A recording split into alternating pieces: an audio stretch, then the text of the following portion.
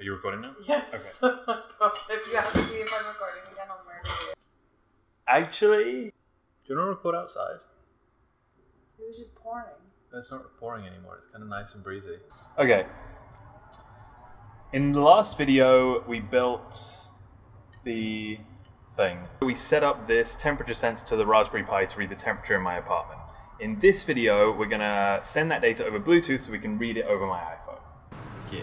Okay, so we're using Bluetooth Low Energy for transmitting the data from the Pi to my iPhone. So Bluetooth Low Energy is a low energy way of communicating data between devices wirelessly. So let's say we have a low powered sensor like a heart rate monitor, and it has like heart rate data and maybe step count and stuff, and it needs to communicate that data wirelessly to other devices. So it starts by emitting radio frequencies all over the place, advertising itself, saying, hey, I'm a heart rate monitor, I have data, who wants my data? Then other Bluetooth low energy enabled devices in the area, let's say like a smartphone or a laptop, can then pick up these radio frequencies and know that this heart rate monitor is in the area and that it is capable of communicating certain bits of data. One of these devices can then choose to communicate back to the heart rate monitor saying, hey, I'd like to connect to you, I want to get some of your data, and then a connection can be established. Once that happens, the heart rate monitor and the smartphone will have this two-way connection where they can communicate back and forth with each other, and the heart rate monitor is no longer advertising itself, and no other devices are going to connect to this heart rate monitor. It's just connected exclusively to this iPhone. But let's say we have a sensor like a temperature sensor. It's not absolutely necessary to have that second step. So this isn't super necessary anymore because we could just attach, let's say, our temperature data to this advertising data. So when this temperature sensor is advertising itself saying, hey everyone, look, I'm a temperature sensor, I have temperature data, it can also just attach its temperature data to that. So let's say it's 20 degrees, it's just going to throw that on its advertising data. That way, any devices in the area don't have to make a connection to this temperature sensor. They can just already know the temperature based on the advertising data. So this allows multiple devices to read the data at once, and it means we don't have to set up the direct connection between them. So this is actually how iBeacons work. Do you know what an iBeacon is? So Apple iBeacons, they just emit advertising data about location. This is what we're gonna do. We're gonna plug this into a Raspberry Pi. I mean, do I even have whatever, the Pi's over there. So we're gonna plug this into the Pi. The Pi is gonna read the data from the temperature sensor, and then the Raspberry Pi, let's plug it in. The Raspberry Pi is just gonna emit the data to all the devices in the area saying, hey, it's 20 degrees or whatever the temperature is and the humidity of our apartment. So any device will be able to just listen, any Bluetooth device will listen in and know the temperature. Cool? Yep. Sweet. When a Bluetooth low energy device is advertising itself, it's just emitting 47 bytes of data to other devices. 16 of those bytes are actually used by the Bluetooth stack itself, so we're left over with 31 bytes that we can use to transmit our temperature data. I found a JavaScript library that I'm going to use that looks like it makes this advertising pretty easy.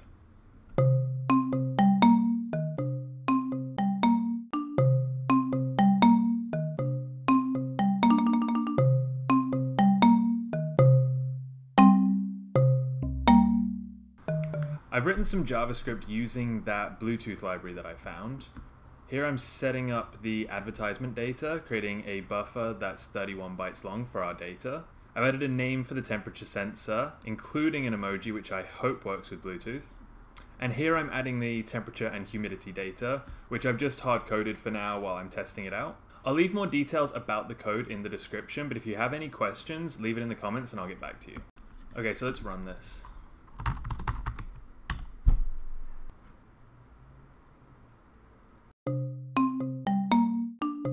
Yay, it works. By the way, the reason it had broken before is that the name of the sensor had been too long before, that it actually took up too many bytes in our buffer. the Pi should now be advertising itself with this name and the temperature and humidity that I've coded here. So I'm just going to test that using an app on my phone. So the Raspberry Pi is showing up on the first one on the list. And if I look at its advertising data, you can see the name is not showing up. I'm guessing that's because of the emoji. And there's the manufacturer data, which is the temperature data. So I'm actually going to get this working with the name. What would be a good name for the temperature sensor? Nest? Like Sensei? Sensei. I don't know how it's Sensei? Yeah, but I think... I don't know if people will get that. Yeah. How do you spell sensei? I think it's, yeah, E-I. Sensei. Yeah, that's the name. Alright, good enough. You're welcome. Thank you. Is that all you needed from me? It works. It's a short enough name. That is all I needed from you, yeah. Do I want your documentary now? I have to buy it. Yeah, there we go. Sensei. Sensei the temperature sensor. Sensei the temperature sensei? Sure. A teacher in martial arts. Okay. Oh well, it's called Sensei now. Its name is Sensei, and the manufacturer data, those numbers, hexadecimal looking numbers, are the temperature and humidity. So we just need to make an app now, in this case an iPhone app, that can read that data and tell us what the temperature is. Actually, before we do that, I'm going to connect the Bluetooth to the real temperature data rather than my dummy hard-coded data.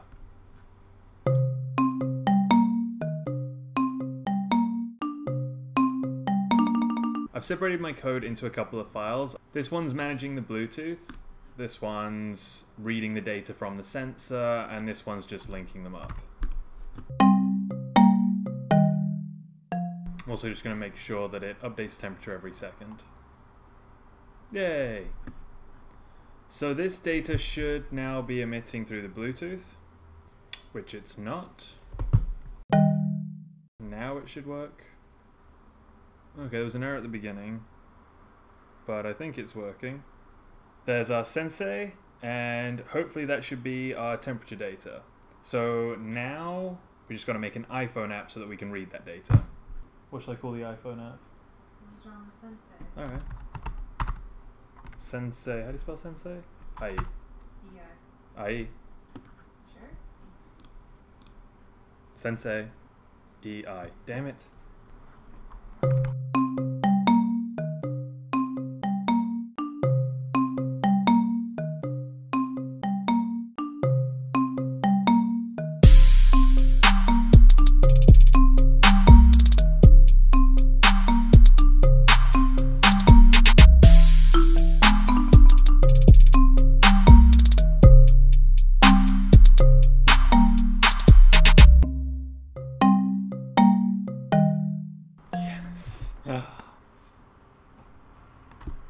That took a while. And that's no way that's right. It says it's 29 degrees and 35% humidity. That's not my code though, that's the temperature sensor. Or it just happens to be 29 degrees in Vancouver, which... What is the temperature in Vancouver? What's the temperature in Vancouver? 22. It's about 22 degrees outside. Hot. I don't know, close enough, 29 degrees. As long as it's consistent, I guess. So I should probably explain how the code in the iPhone app works. We're using Apple's core Bluetooth framework, which allows us to listen for any Bluetooth low energy devices that are advertising their data.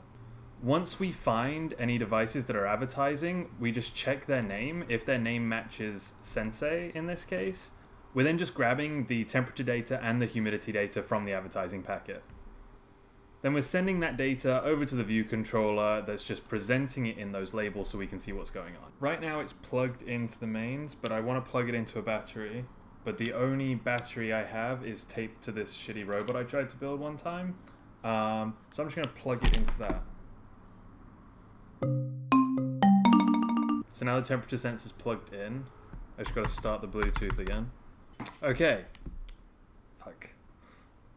So the sensor's mobile. The app is made. I'm still not convinced that it's 28 degrees in my apartment. At least if it's consistent, I won't care if it's accurate. So I'm gonna put it in the freezer and see if it at least gets colder.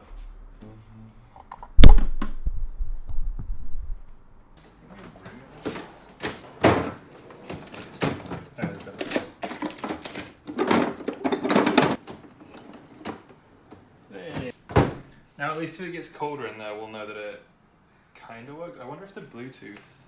Crap, the sensor came disconnected. It's probably the most fragile thing I've ever built. Damn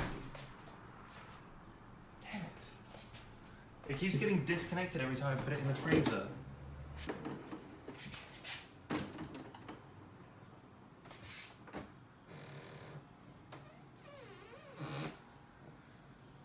And you can see it changing on the screen. And on the iPhone. Yeah. Well, it's going down faster than I thought. It's not very humid in our freezer. Okay, so it's getting colder in our freezer, so at least it's consistent, whether it's accurate or not. I don't know what to do now. I guess it's done.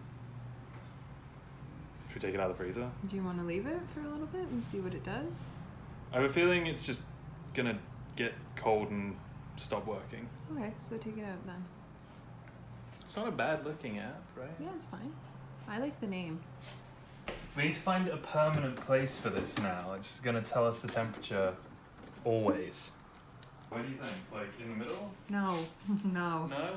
no. Where should it go? On your desk somewhere. Like up here? Sure. That looks pretty stable. Yeah. Is it still working? No, it disconnected. No, it's good. Dead.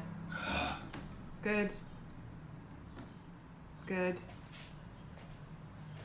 Dead.